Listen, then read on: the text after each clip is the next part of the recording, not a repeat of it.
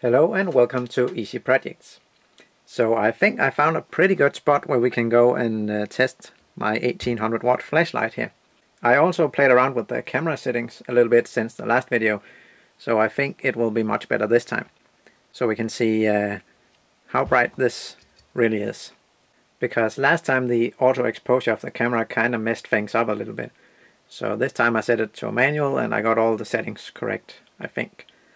Anyway, just to recap before we go outside, it has 18 100 watt LEDs on the front here, and most of them have the focusing lenses to tighten up the beam a little bit. It's powered from 12 cells of lithium polymer batteries. That gives a nominal voltage of 44.4 volts, or 5.2 amp hours, or 230 watt hours, which will last about 10 minutes, maybe 12 if you're lucky. So let's go outside and take another shot of this, and I hope you like it. So here I'm just walking with what would be considered a pretty bright pocket flashlight.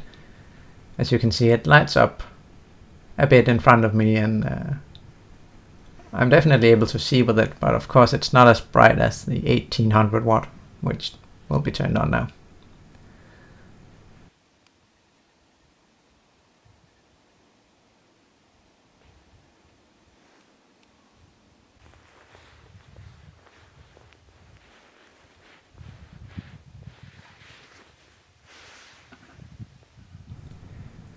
As you can see, it really lights up, and I'm able to see the trees out in the distance very clearly actually.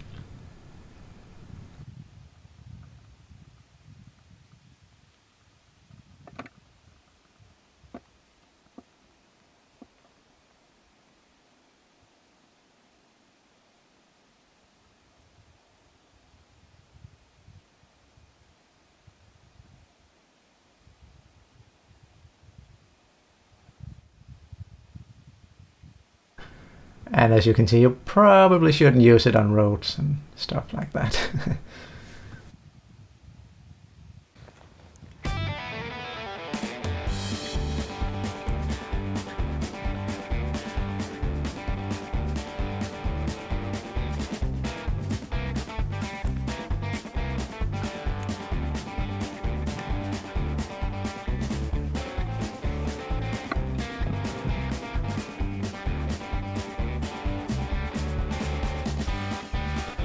It's funny how your breath and the moisture in the air shows up in the light.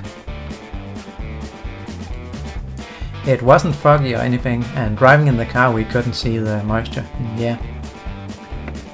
Perhaps it was a bit humid from the rain yesterday, but you couldn't see it without the flashlight.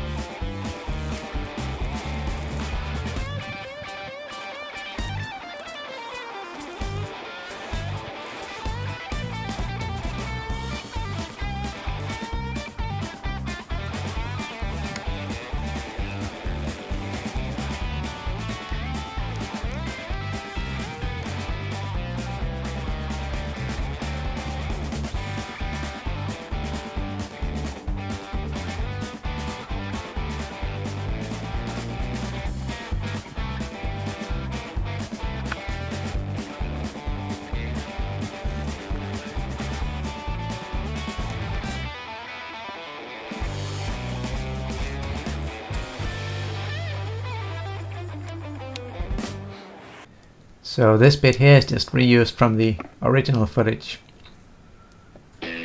So this is a very flat area, and here I'm about 100 meters from the flashlight. And you can see it just lights up everything.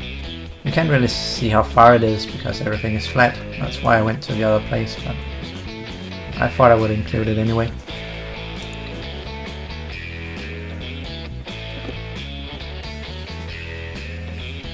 And here I'm about 200 meters away, I think. And you can see the light is starting to fade a little bit, but you can still see everything.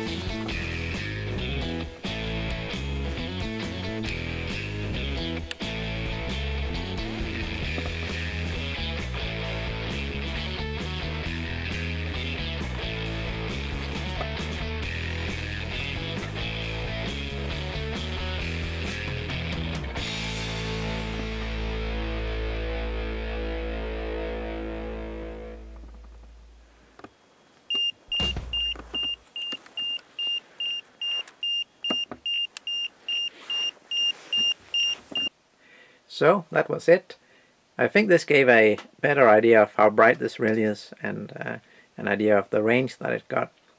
Some of the shots were a little overexposed close up to the camera, but I think the trees and other objects far out in the distance were more like what they look like in real life in this video. So I hope you liked it, and if you did, please give it the thumbs up. If you haven't seen the previous test video of this flashlight, I explain a little bit more about it, and you can also see the original footage. I will put the link at the end of the video here. So thanks for watching this one, and I will see you.